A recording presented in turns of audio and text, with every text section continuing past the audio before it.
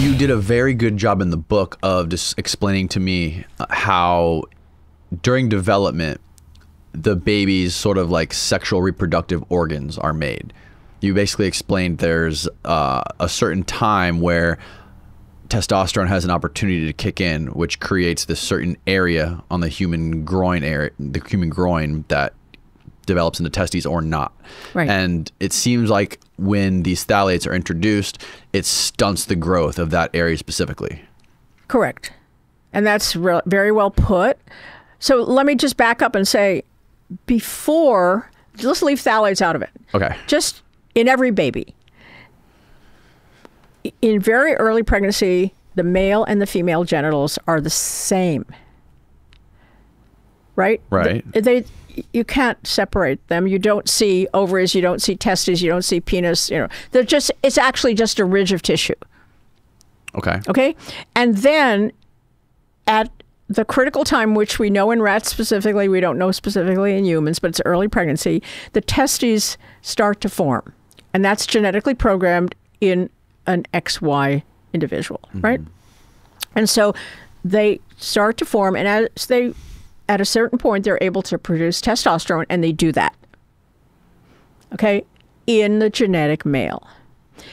Female also, but just a little bit, but mostly much more in the male. Okay, so what they showed in these animal studies is that when the mother was given phthalates in her food, at that time, when the testosterone is surging, that the surge is wiped out. It's eliminated. The graph is very dramatic. Right. It's just completely flat in males, genetic males. So that says that that male needs that testosterone at that time to develop normally. Okay? Okay. Okay. And so the default, if he doesn't get it, that genital tract will remain the default, which is female. Right. Okay? Okay. So the degree to which it differentiates from the female, so the development of the testes and instead of the ovaries, and the development of the penis instead of the clitoris, and so on and so forth, the degree that separation takes place is dependent upon this hormonal surge. Okay. That makes sense. Okay. And there's a large variation in how developed the genitals can be with these babies. Right.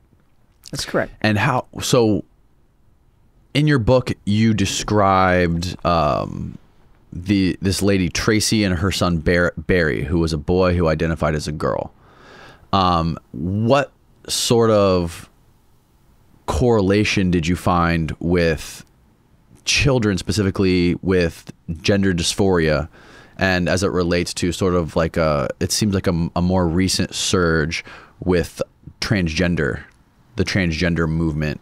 I know there's no actual evidence, there's been no real studies done on it, but what was your take on that? And do you suspect there is a connection?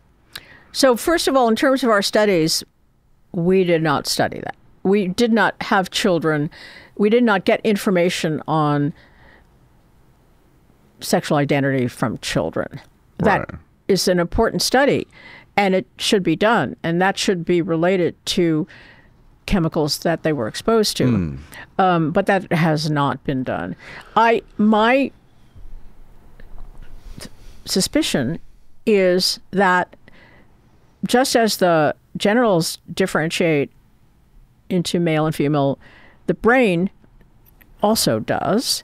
And we know that there are, for example, men, this is a stereotype, okay? And it's a social stereotype, and so it's very politically very difficult. But there are certain things like socialization seems to be easier for females, and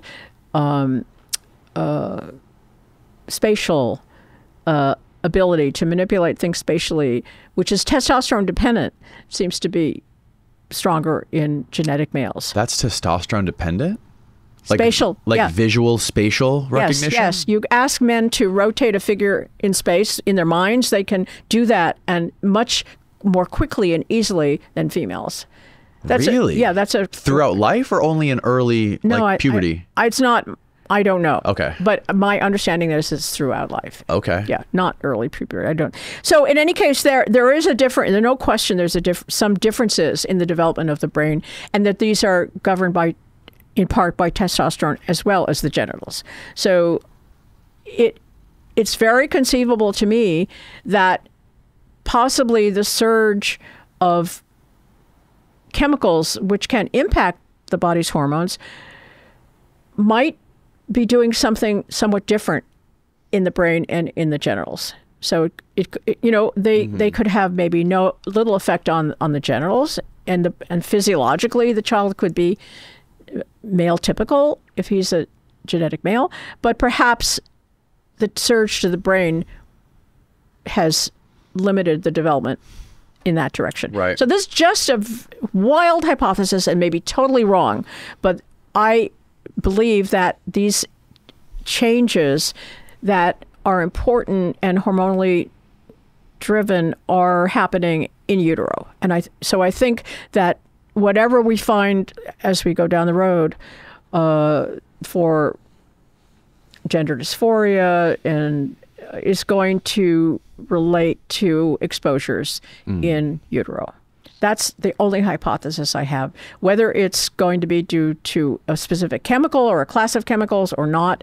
And let me just say that this whole area is very difficult because it's difficult for trans people. And I totally understand that because it medicalizes their identity. It says, why are you like this? And we don't ask that generally, and it's similar concerns for people who have other atypical development, for example, ASD people and so on. Right. What causes that? Well, I'm not sure that question is yet we've learned how to phrase that question in a way that does not make people feel that the way they are is the way they should not be. Right. And I don't want to give that impression.